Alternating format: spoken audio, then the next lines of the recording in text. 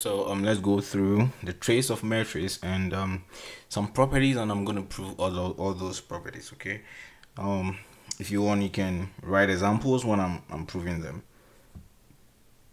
So let A be an n by n, so it's a square matrix. Then its trace given by the trace, or maybe sometimes it's being traced. There's no C here, right? Trace of A, and sometimes in symbolic form TR of A is the sum of all the diagonal entries. So what it means is if I have, so trace of A is actually equal to A sub, so all these are the entries. So if you see Aij is the entries you see in each column or column and row, okay? So when you have the diagonal entries are the entries with both I and j being equal, okay? So the sum of Aij as I start from 1 to the dimension. So the dimension is a square matrix, so just n, okay? So this is it here where Aij are the diagonal entries of A. So an example here is that I have a 3 by 3 matrix here, and then if I want to find the trace of this matrix A, then I have to sum A11 because the dimension is 3 by 3, right? So I will start from 1 all the way to 3. So plus A22 plus A33. This is what it means by AII, right? And then I and J are equal. That's why I have AII. You can also see it to be like AJJ or something. So because at that point both I and J, the column and row, are the same. Their indices are the same. Here is just column 1 row 1, this is column 2 row 2, this is column 3 row 3. So it's just the same indexes for both I and J. Okay, so this is the summation, and A11 here are the ones that I've circled. So 2 plus 3 plus 0, and that is 5, like I have here. So basically that's the trace of a matrix. Okay, now we have some basic properties that comes with the trace of a matrix, and sometimes it's good that you're able to prove them. So the first property is that trace of a sum, I mean the proposition is that let A be two n by n matrices, okay? And remember, before you can sum two matrices, they should have the same dimension. Then the trace of the sum of these matrices is the sum of the traces individual. So if you sum the matrix and you find a trace, it will be the same as finding the trace of A and adding it to the trace of B.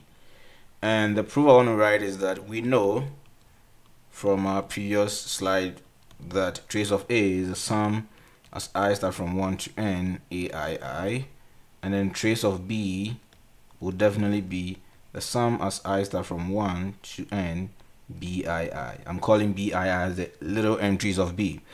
Then I know that if I find A plus B, so I know A, in our previous lesson I said you can write A as the square matrix of the small Aij, and this can generate all the entries in A. Okay, what this means is that when I is 1 and J is 1, you're going to have, so I don't know if you've forgotten, but this will generate some A11, A12. Maybe if you want, you can say this is a 2 by 2 matrix, A21 and then A22, and this is what we've been represented by Aij, because every column and row entry can be written as that. And I know that B can also be written as little bij, and if I sum them, A plus B, I'm gonna have A plus B, right? I can do it this way, ij, and that is it.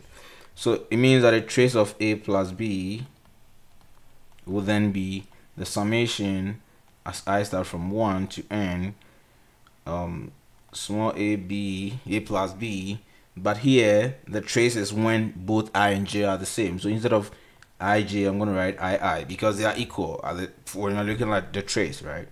But this summation symbol can give us this property. We can split them into this BII, okay? And then by properties of summation symbol, this whole thing is equal to summation as I start from 1 to n AII plus summation as I start from 1 to n BII. But what is this guy? This guy is trace of A, and that guy is trace of B. So that will give us the proof.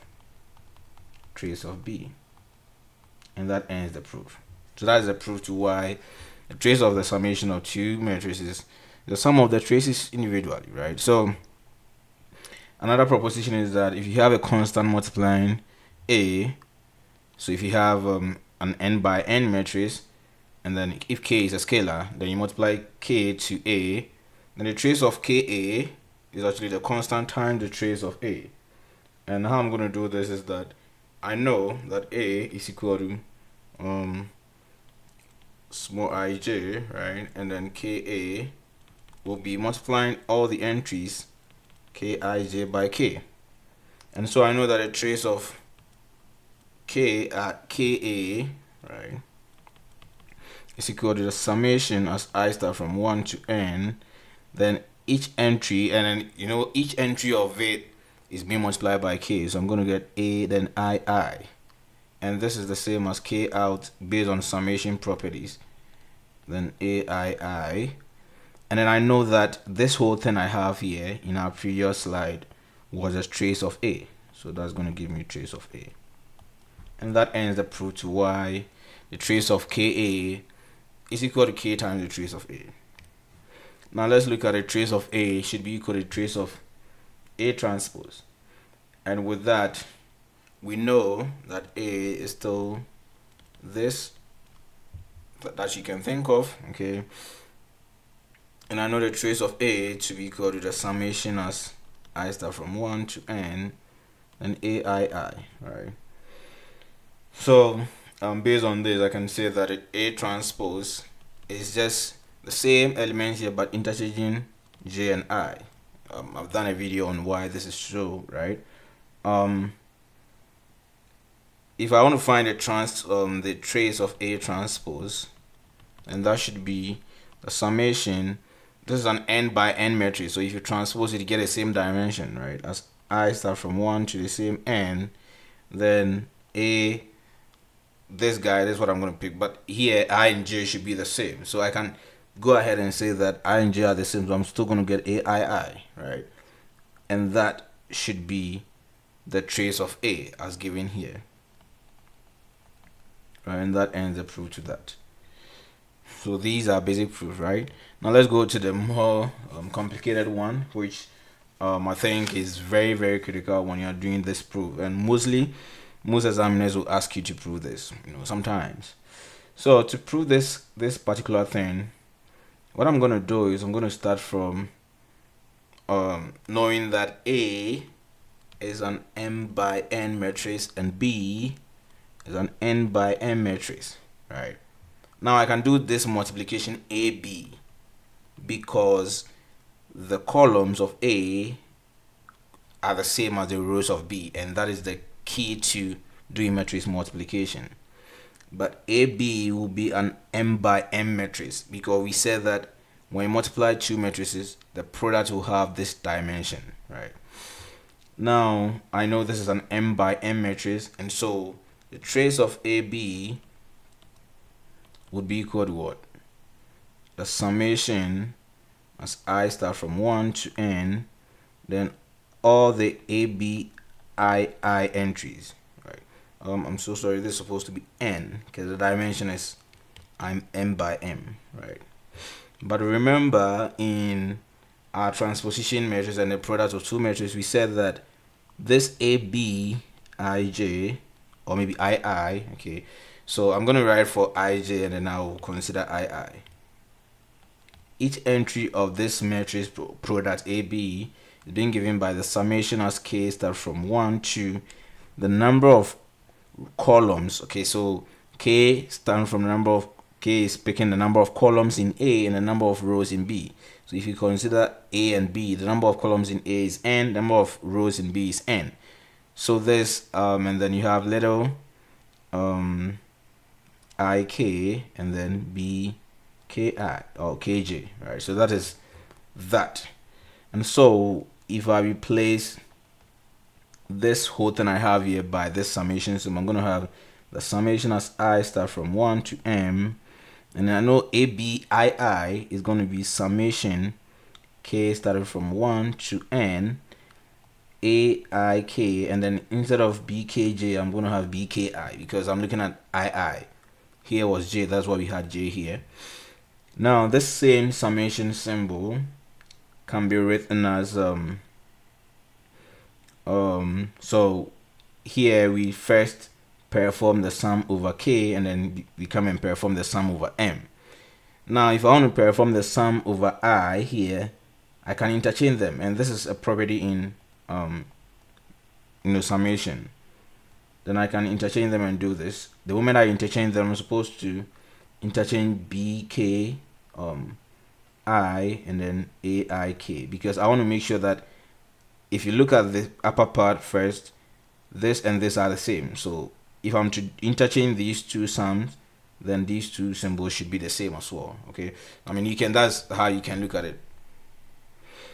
Now if this happened, then this is actually something that we know this side. If you look at this very carefully, I is starting from 1 to M, and then M here, M is the number of columns in B, and it is the number of rows in A. So let me just quickly look at the matrix BA, which is going to be BA will be an n by n matrix, because it's going to be B, which is n by m, times A, which is m by n. So if you look at this very carefully, like I said, m is the number of columns in A and B, and then number of rows in A. So that means that if I have BA and I want to look at the little ij components, okay, I can write them, or maybe you can look at it as, yeah, maybe ij component or something. I can write them as summation as maybe some k, or maybe maybe we can still use a k. Okay, I know this is gonna be somehow confusing, but let me actually use a different symbol so that you get what I'm trying to say here. Maybe some t starting from 1 to the number of columns in B is m, and then I'm going to have B BIT and then ATJ, right? So when I see something like something started from this t equals 1 to m, and then BIT, where t is this guy, and then ATJ, then that is the product of BA. Now if I don't look at BAII component, that's gonna be, I'm gonna come back to this one, that's gonna be summation as t starting from 1 to m, then BIT and then ATI. Okay, now instead of if you look at it very carefully, this ij, they are just indexes. Okay, so if I choose to call this maybe the diagonal entries to be maybe BKK, right? So that's the diagonal entries, and that's going to be summation as maybe t starting from 1 to m, depending on what you want to call t, and BKT and then ATK.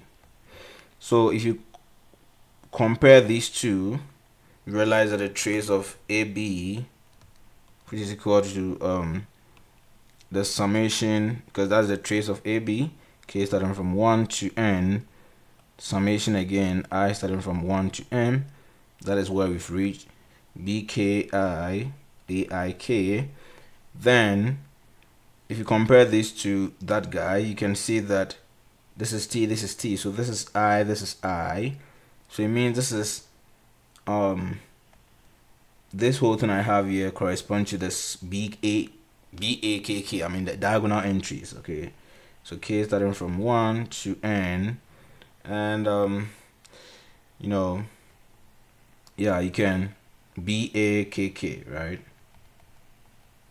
KK, and that is a summation of all the diagonal entries in BA. So this corresponds to the trace of BA, right? So that means that trace of AB is equal to trace of BA, and that ends the proof to this theorem, or this statement. Okay, so see you in our next lesson.